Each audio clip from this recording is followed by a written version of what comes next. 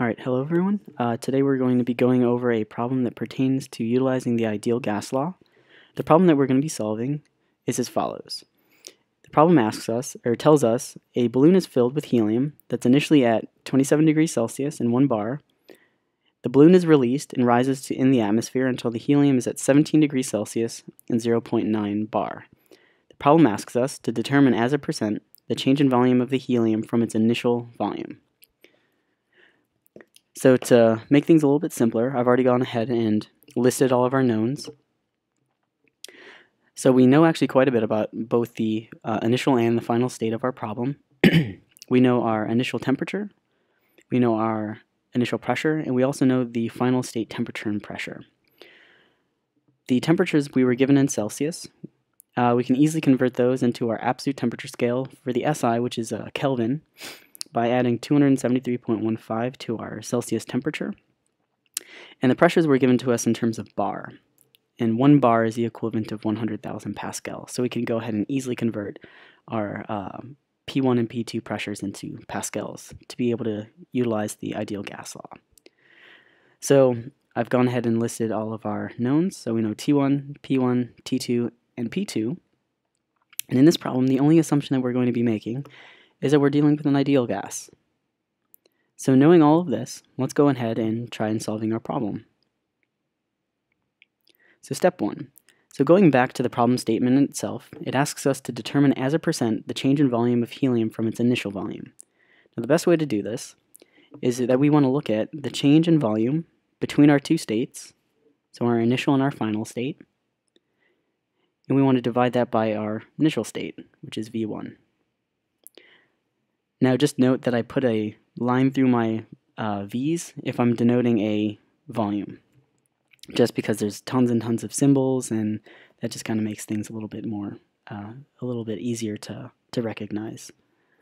So our change in volume is going to be our second state or final volume minus our initial volume divided by our initial volume, V1.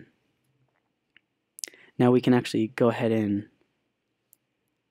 rewrite this as V2 divided by V1 minus 1. So we can see that in order to find out this change in volume relative to the initial volume, the key is to solve for the ratio of V2 divided by V1. So let's go ahead and do that. So step number 2. So the first thing we're going to do is we're going to look at the mass ideal gas law, which is PV is equal to mRT. So we have pressure, volume, mass. R indicates the individual gas constant, which for our case is going to be the individual gas constant of helium, and T being temperature. Pressure and temperature should be in absolute scale, and volume should be in cubic meters. So let's go ahead and solve for our initial and final state volumes. So we have P1, V1 is equal to mR T1. Now we can rewrite this by solving for volume at state 1 as mR T1 divided by P1. Now one thing to note is that I did not put a subscript on our mass term. The reason being is the amount of mass that we have in our helium balloon is going to be unchanging. So if you think back to, when you get to play with a helium balloon, which is always really fun, you have the balloon always closed off, otherwise the helium escapes and you're no longer really able to have too much fun with it.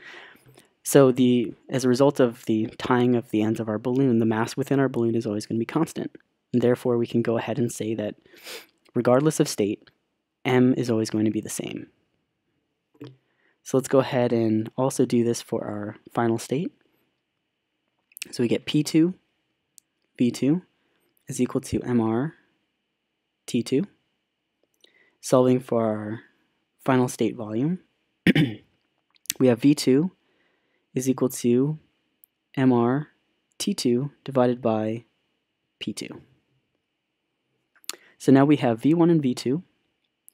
Now what if we were to go ahead and look at a ratio of V2 divided by V1 using the expressions that we just derived? So for step number 3, we want to look at the ratio of V2 divided by V1. So what we end up getting is MR T2 divided by P2 all divided by MR T1 divided by P1. Now the mass and our individual gas constant remain constant throughout, and therefore we can go ahead and cancel those out in our expression. So our M and our R terms cancel out, which tells us that our ratio of V2 over V1 is just going to be a ratio of temperature and pressure. So what we end up getting is P1 divided by P2 times T2 divided by T1.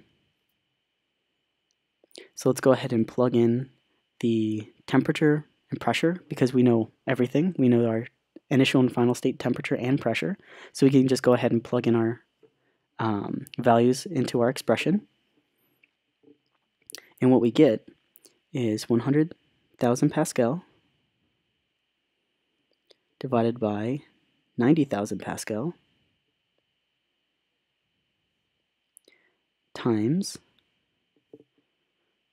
290.15 Kelvin divided by 300.15 Kelvin. And this gives us 1.074. Now since by looking at this number, we can see that the ratio of V2 over V1 is greater than 1.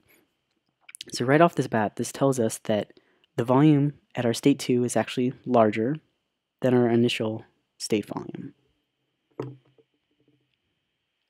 So now that we know V2 divided by V1, we can go ahead and take the value that we've solved for in our step number 3. We can plug that back into the expression that we derived in step number 1. So what we get is that the change in volume divided by our initial volume is equal to V2 divided by V1 minus 1, which is equal to 1.074 minus 1, which gives us 0.074.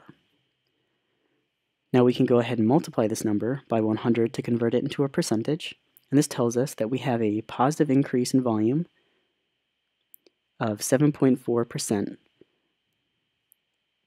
from the initial state. So our secondary state has a 7.4% increase in volume from our initial state in this problem. So hopefully this was a very helpful video. If you have any questions regarding any of the assumptions we make or any of the steps in the problem, go ahead and leave them in the comment section. I will do my best to respond to them as quickly as possible. And yeah, I will hopefully you found this helpful, and I will see you next time.